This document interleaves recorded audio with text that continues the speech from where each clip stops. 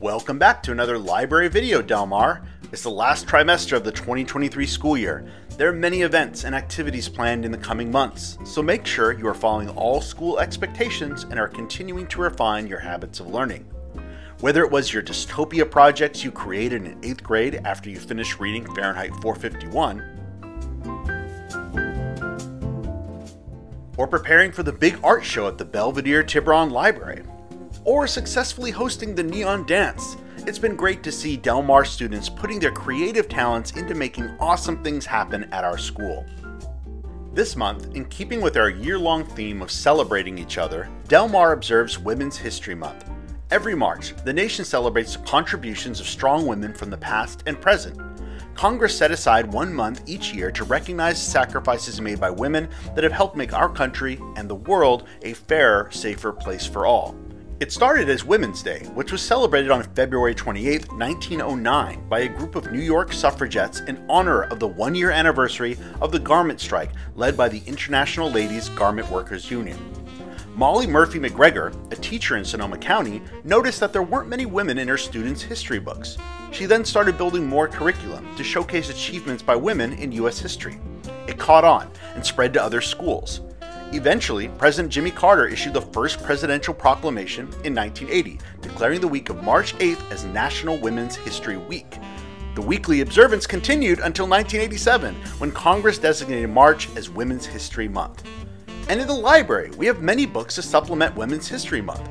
Let's look at some of them now. Jacqueline Woodson, one of today's finest writers, tells the moving story of her childhood growing up in the 60s and 70s in mesmerizing verse.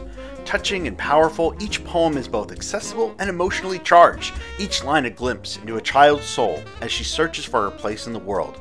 Her love of stories inspired and stayed with her, creating the first sparks of the gifted writer she was to become. The Girl Who Drew Butterflies is about one of the first naturalists to observe live insects directly, Maria Silvia Marian.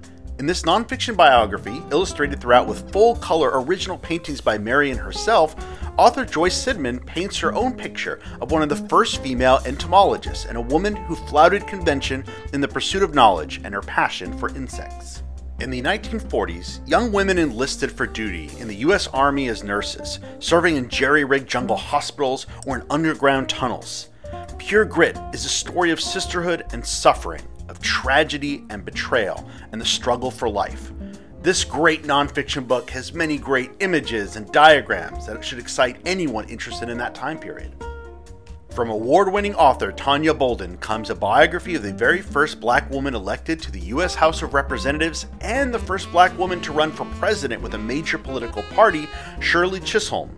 This engaging history text is a quick read and sure to inspire any reader. And in our classic corner, a wonderfully entertaining coming-of-age story, Northanger Abbey, which is often referred to as Jane Austen's Gothic parody. Decrepit castles, locked rooms, mysterious chests, cryptic notes, and tyrannical fathers give this story an uncanny air, but one with a fascinating twist. The new Belvedere Tiburon Library Art Gallery will feature 40 masterpieces created by Del Mar Middle School art students. Please visit the library between March 16th and April 13th. And of course, see our Women's History Month display in front of the library. Until next time, Del Mar.